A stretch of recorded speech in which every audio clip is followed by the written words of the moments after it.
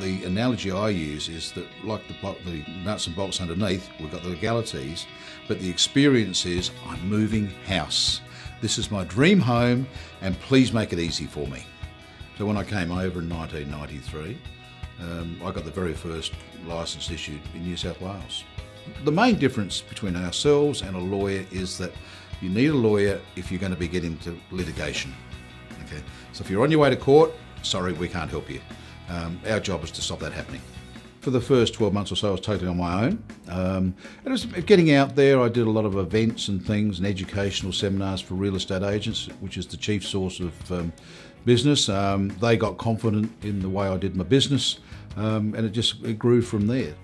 My key business goals: number one, supremely happy clients that keep coming back.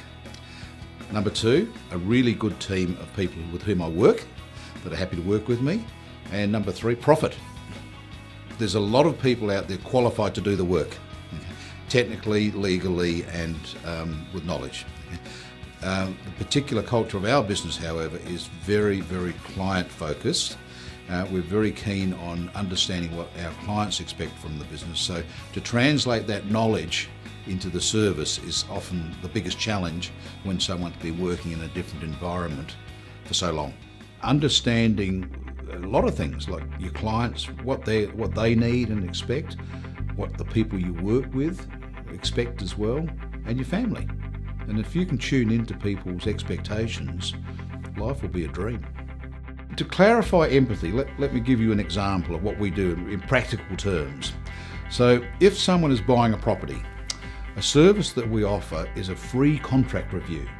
So we ask them to email the contract to us, and we will review that contract and have a discussion with them about the things in the contract. Okay? So what's that? That's all about a contract, isn't it? Is that what the client sees? No. The client sees that they're buying a house. Okay? So when we review a contract, the first thing we do is we go online and we look at that property online to what the agent is saying. So we actually, when we have the discussion with the client, we have a mental picture of what they're looking to buy. We do have a culture in our organisation. When things do go wrong, we always say, what could we possibly have done to prevent that from happening? Even though it's not our fault.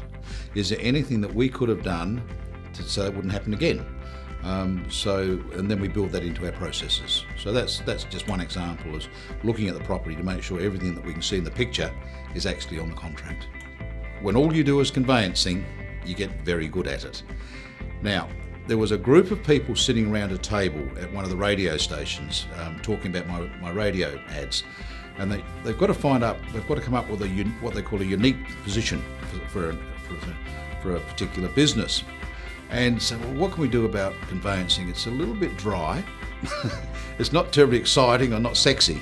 And someone in the room said, well, when all you do is conveyancing, you get very good at it. And then apparently everyone in that room went quiet.